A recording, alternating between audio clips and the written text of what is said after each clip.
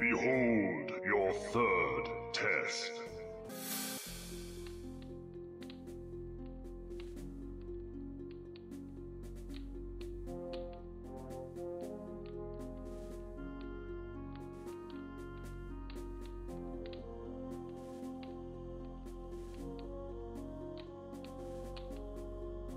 I have decided, after long and careful consideration, that in order to earn your knighthood, thou must venture forth on a quest to capture and kill the most insidious and elusive of preys. What is this prey? A dragon? No. More wretched than that. A dry-horned scaled beast of the southern plains? No. More woeful still. Surely not the scourge of the low mountains, the flesh-burrowing scorpion? No. But it does get under your skin all the same. Then pray tell, of what do I seek? Oh, sorry I'm late, Graham. I hope I haven't missed anything. That! The talking owl? Precisely! Charge! Graham!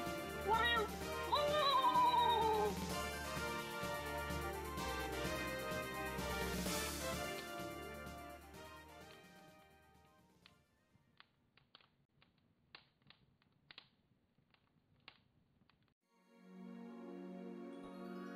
In an instant, you find yourself standing before the cloud spirit once more.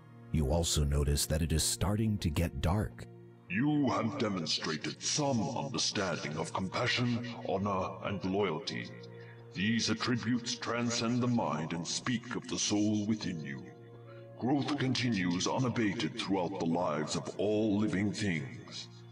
While you still have much to learn, you will continue to grow in all ways.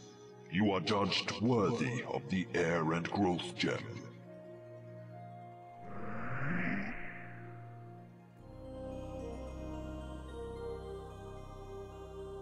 You take the Growth Gem.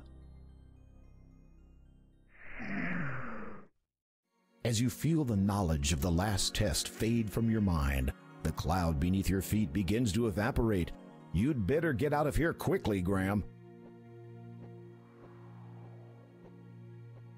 The cloud has become too thin to support your weight, and gravity beckons. While trying to hang on to your knowledge of the future, you forgot to hang on to something important.